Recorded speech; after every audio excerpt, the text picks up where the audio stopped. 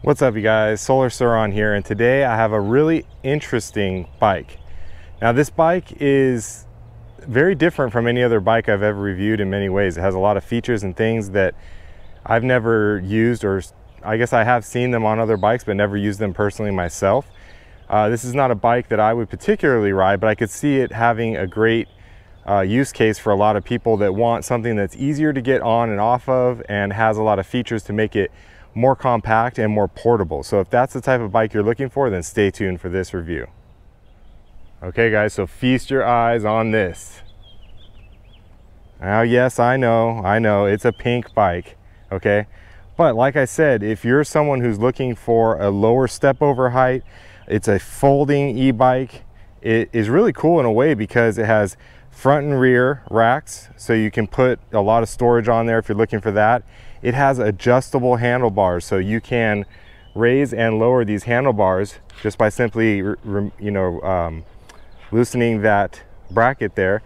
And then you're also able to adjust the seat as well. So the seat has height adjustment, and it has something that, again, I've never used before, but I have seen it on a lot of other bikes, is a built-in seat post spring. So it has no rear suspension, but it does have a seat post shock that it comes with stock. Now the seat itself is actually really good quality, and it's fairly supple and soft, so it's a comfortable ride. I just got on this bike and rode it out here to this area. I'm going to take it on a little ride around the lake here and kind of give you guys my thoughts on the bike, but I wanted to go over some of the specs and features of this bike before we get started. So like I said, it is a folding bike, and I'll show you how that folds up here shortly. But before we do that, I want to talk about a few of the main components. It has a 52-volt battery system here. Now this battery pack can be removed. It does have a handle right here in case you want to take this out and charge it inside. It also has a 750 watt motor in the rear. Now this has an 1125 watt peak, which is a little higher than a lot of the 750s. They go up to 1,000. So it's got a little more power than you would kind of expect. Again, it is a 52 volt battery system, not 48 volts. So there's a little bit more voltage on there as well. And it has 20-inch by 3-inch fat tires. So smaller than I'm used to using. I've ridden 20-inch fat tire bikes with a 4-inch wide, and I've ridden 26-inch by 4-inch wide. I've never had the 3-inch wide. And it's interesting, it still feels relatively similar to the bigger tire bikes, except that it's a little lower because it's a 20-inch size, but you don't really notice much of the width difference being 4 inches versus 3 inches. It still feels like a fat tire bike. However, you're getting a little bit of extra, I think, power in that rear wheel because it's a little bit lighter than a typical 20-inch by 4-inch wide wheel and tire. So you have the 52 volts, a little higher voltage than the 48, and you have a little bit smaller, lighter tire. So it definitely accelerates really quickly. The bike itself is 68 pounds, and it's about 85 pounds with the battery installed. So it's a pretty light bike overall. It does have integrated front headlights here that is attached to the rack. If you don't have the rack, you can mount it onto the front fork like normal. And it has a rear light that's integrated as well to the rear rack. Now it has your typical 7-speed tourney derailleur here in the back, and it also has a really cool display. I've never seen a display like this. So you have your brakes and you have your typical bell. I do like this bell that has the kind of handle on it and not the one where you just flick the little dinger or whatever it's called that has a spring on it. I don't like that very much. I like this one that has kind of like a throttle type control there. It just seems a lot more robust.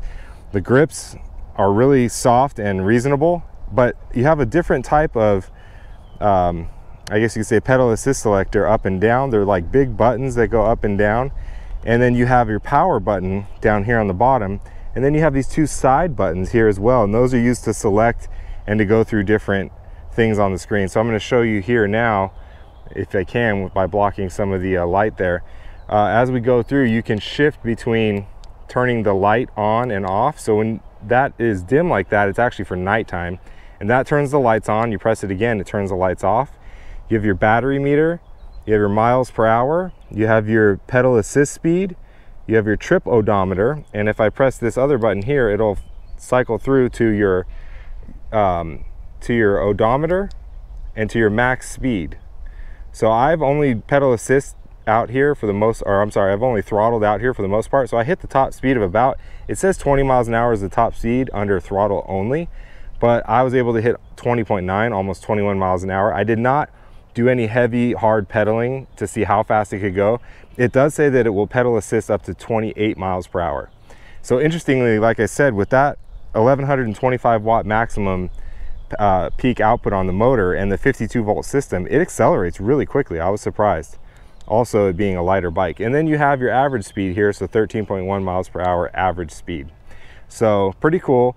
I like the way that this display looks. I've seen this on a recent review. Shoot the Shit actually had a motor goat that I believe he was taking out that had a very similar display. So this one here is branded by Engwe, the company that makes this bike. However, he had a very similar one. So I wonder if that's going to be kind of the new style coming out. I really like the look of it. I like the brightness of it. It just seems to be kind of, I don't know, it's very different than what I'm used to, but I like the way that it looks. Okay, and continuing on, it does have 180 millimeter mechanical brakes. They work really good so far. I haven't had any issues with them. And another feature that I really like, and I'll show you when I do the folding here, is that these pedals fold up by just simply pulling this metal bar right here, and then they lift up like that. Really cool. I actually wish all of my bikes did that so that I could get them closer to each other, because a lot of times when I'm putting my bikes together to kind of put them away, the pedals are what are hitting, you know, the frame and different parts of the bike. So having something like that seems really cool. And then the way that you take them out again when you're ready to use them is you just click them down. And it's a really sturdy, this is all metal here, and so this is a very sturdy, you know, the plastic pedal itself on the outside is plastic, but this frame part of the pedal is all metal. So you pull this up and then that goes down and it gets out of the way. So really cool. I believe it can go both directions, up or down, so whichever way is more convenient for you. So that's part of the folding process, along with the frame and with taking the handlebars down here. So now I'm going to show you how to fold this bike up and what it looks like when it's completely folded down. So one of the first steps that you're going to do is turn the bike off.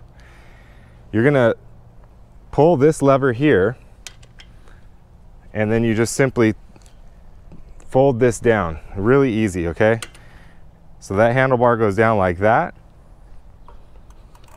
Now the pedals, like I said, you just pull that little bar in on them and they'll fold in together to make it nice and thin.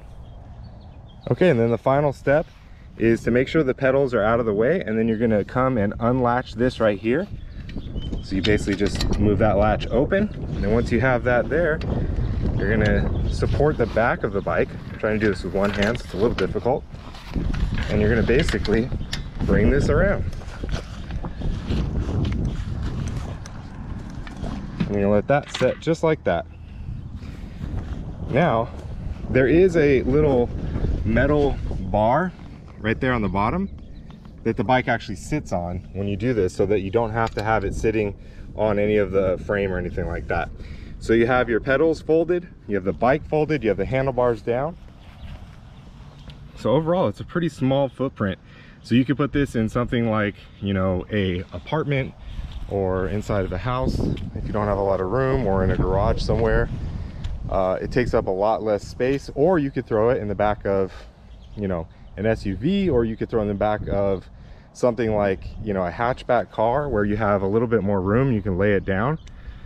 So it's a really great solution for people that want something that's more mobile and that can be put into a lot of different spaces.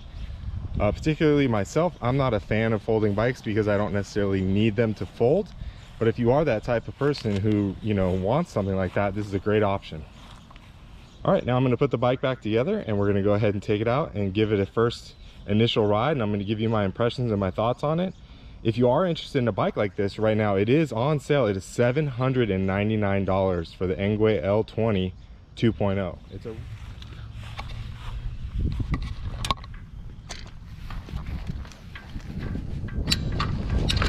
Now mind you, I'm doing this one-handed, so just shows you that it's definitely something that can be done fairly easily by almost anybody if I can do it with one hand. And that's it, the bike is back together that quickly. Okay, so it's 2 main latches, and then the seat post, you can take the seat out, and like I said before, if you prefer, you can lift this latch up and put the seat up and down. That also gives you access to the battery, which I believe is the main purpose of that, is to be able to slide this battery out. All right, so let's go take this bike out for a ride.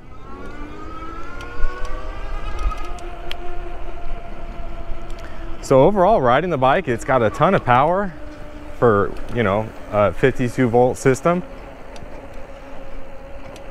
Very smooth riding.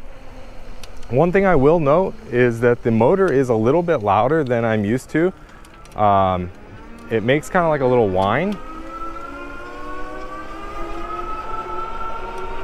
Not sure if you guys can hear that. Not too bad. I just wonder if it's, you know, because it has a little bit more power going through it than the usual 48 volt motors. It's very interesting having a spring-loaded seat post. I've never had that before. It definitely takes out a lot of the bumps in the back. Now I'm going to go ahead and see how fast this thing can go. We're at 27 miles an hour. I'm barely pedaling, getting a lot of ghost pedaling at this speed, but 27.5 miles an hour. But the thing is, when you have a cadence sensor, you don't have to worry about ghost pedaling like you do if you have a torque sensor.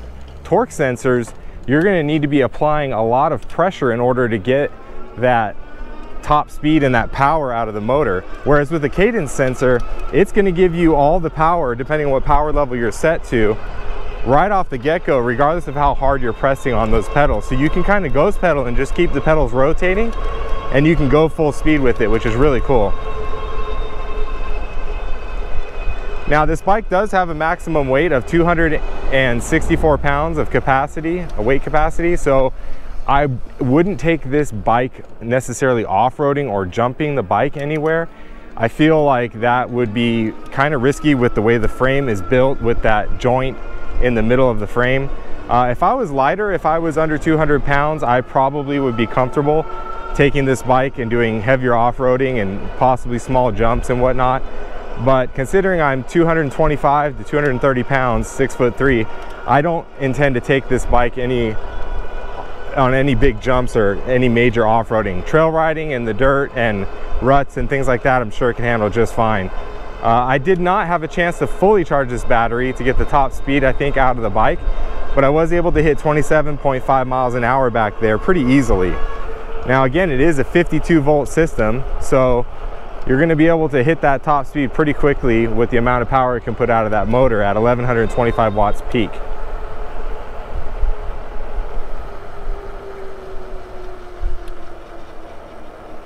Just going to finish riding around the neighborhood. The brakes nice and quiet. Definitely stopped the bike in time. We're going to go ahead and just make a little loop here around the neighborhood. So yeah, I really love the bike overall. Everything about it is awesome for, like I said, the family member that's going to be riding this the most. She's really excited to have it, and I'm excited for her to have it to use when we go out on rides. There is a little bit of noise coming out of that motor though. That's the only thing I will say that I've noticed that's different compared to any of the other bikes that I've had. It's nothing out of control, but it is noticeable.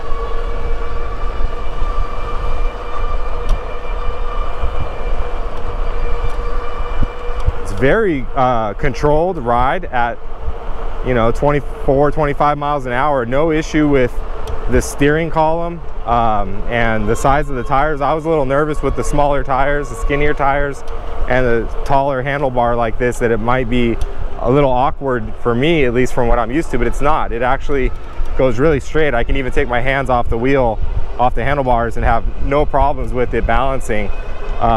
It's a very well balanced bike overall. There's definitely a low center of gravity on this frame, with it being all towards the bottom closest to the road. So it seems like a really good, comfortable on-road bike. So the power, when you first start pedaling, it's nice the way it delivers it. It's not just all at once. It kind of brings it in slowly and ramps up, which is really nice.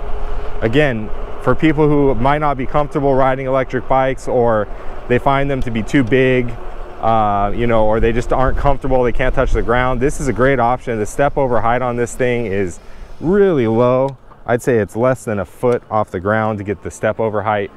So it's a great option for those who are, you know, a little more hesitant to get into e-biking. And at the price, at $799, you really can't go wrong. Now this bike does come in 2 other colors, black and sea green. The sea green looks really cool. I always prefer black. Unfortunately, they didn't have any in stock at the time. They only had this available for review. But like I said, I'm really excited because this style bike is gonna go perfectly. And like I said, the family member I'm gonna be giving this to is really excited because she loves the color. She thinks that that's super cool that it looks like that and is excited. So, like I said, I'm excited for them. It's really a well-built bike for the money. I mean, for $800, it's incredible that you can get something with, you know, front shocks, a 52-volt battery, a 13 amp hour battery. It's got 75 Newton meters of torque in the motor. You have a spring-loaded seat. It all folds down. You have a bell. You have front and rear lights integrated with the battery, so you never have to worry about the, you know, your battery lights dying like I used to have on all my old bikes. I had a, you know, light that I bought off the internet and just kind of attached to the bike, and I always had to constantly charge it. You know, it was USB chargeable, but you'd go out and you would never know what the battery level was, and you know, it gets dark, you put it on and all of a sudden the battery's dead. Now you don't have lights. So for safety reasons, I think having integrated front and rear lights is a must nowadays for bikes. Very interesting with this seat post. Like I said, I've never had a bike with a suspension seat post like that. It definitely takes the bumps out and softens the ride, along with this nice plush soft seat here. I think that she's going to be really happy riding this bike and feeling comfortable with it. So like I said, if you're in the market for a bike like this, it's a great option and a great price point.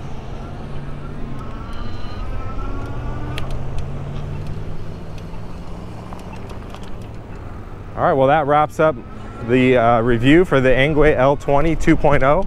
Again, if you're interested in this e-bike, be sure to check the description box. I'll have a link in there to the website, and take a look at it. Let me know if you decide to buy this bike or not, and leave a comment below and let me know what you think of it.